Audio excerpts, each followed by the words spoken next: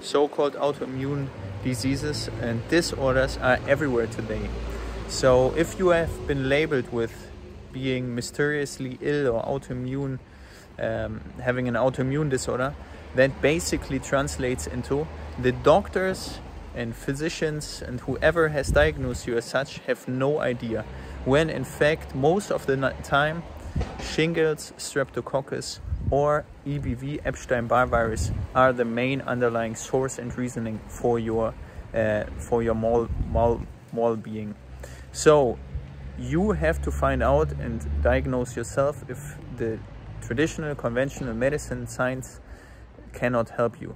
Find other providers, find healthcare experts who will dig deeper and find the true underlying source of why you are ill and why you are causing these symptoms. The good thing is you can fight them. These are viruses.